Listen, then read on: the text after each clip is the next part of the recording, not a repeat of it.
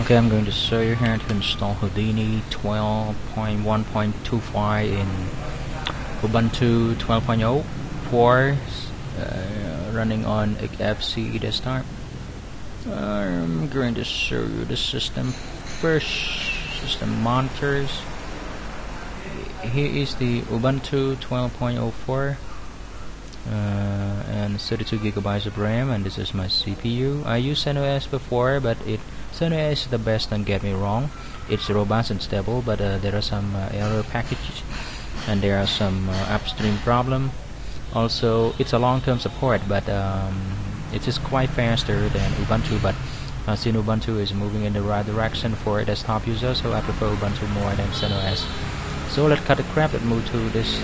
I recommend you go and download all this from the sci-fi-software.com, and then you can use the old crack from the previous Houdini stuff. So now the first thing you need to do is to change the directory to the folder that you want to install, and then you change mode so that you can Houdini .install, and then you can install Houdini install, and it's work. Just press enter until it leads you to the yes page.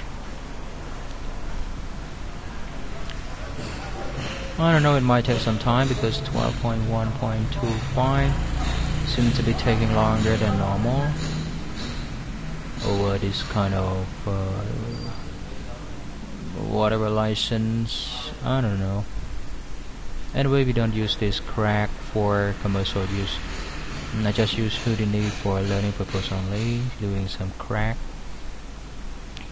And I'm a 3D animator, so I might need to know to understand a little bit of stuff anyway. Okay, here we go. Yes, and another again. Okay, now it has successfully been installed. And this time I suggest you run two window application. So now it is unpacking the file. I'm doing another one. It's starting Houdini, so I recommend you check this one out. Yep. So the next step is to change the directory. I change it to home first, and then I change it to the install directory in this, which is in the OPT. And then you see this one.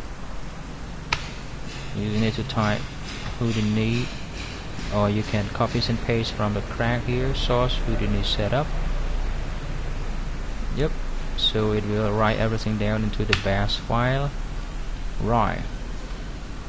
So the next step is to start the license server. Copies and you paste it here to stop it. It's being stopped. Yes, it's already stopped. So you need to change mode to the not that one. Also not that one. It's in your folder. It's in your crack. This one. Yes.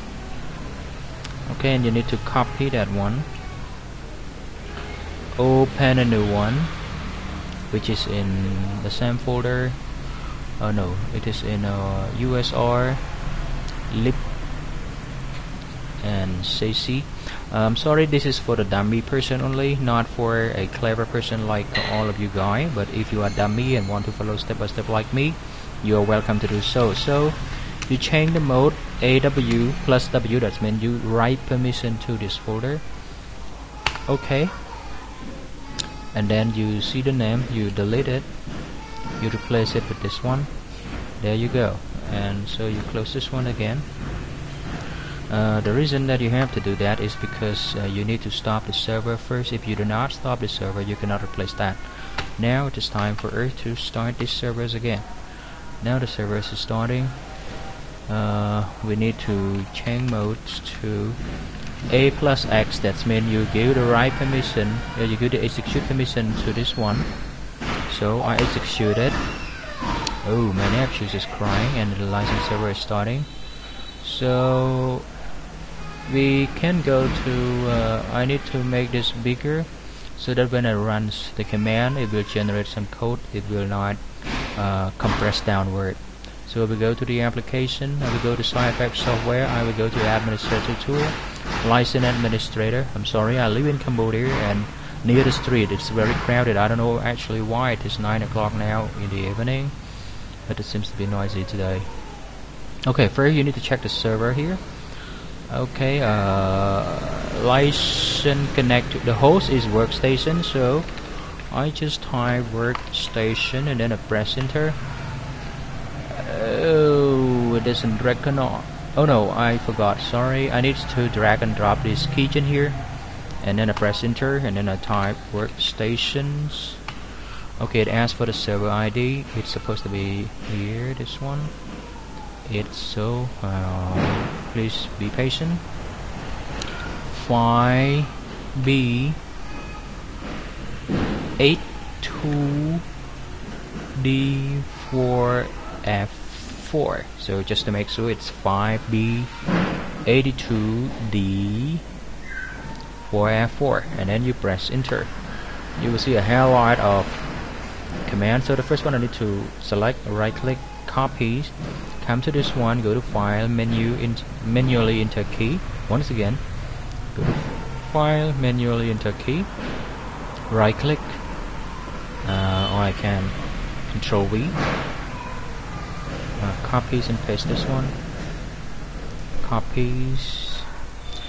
You have to make a 5x5 key. Usually you can test with any other pseudonymous commercial, you can use that.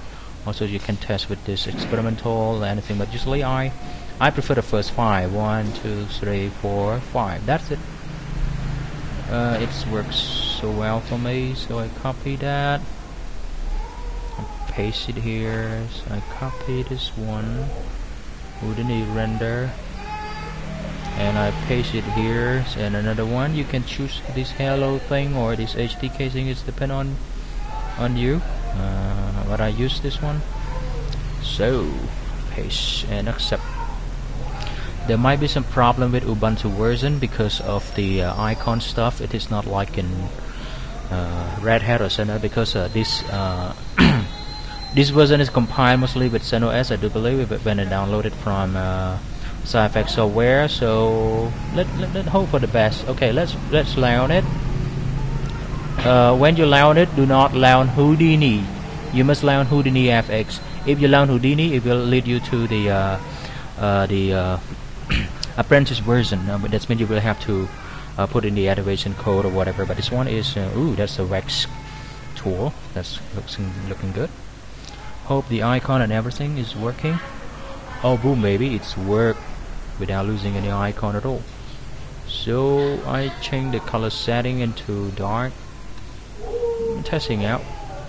That's a sphere. Mood it up. Rigid body dynamic. Make it rigid body. Oops.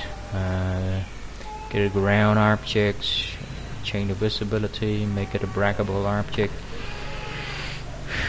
And this one, breakable object. Select that one. Okay, you come to this and Autodop network. You can make this right. Okay. Now you press W and boom, it cracked. Whoa, that's nice. Quite fast. Press W again. Okay, add 1. Now you play. Boom. Okay, great. Now it's working. Okay, I like to drag and drop the application here. Houdini FX. I will put all the 3D stuff here. Okay, and now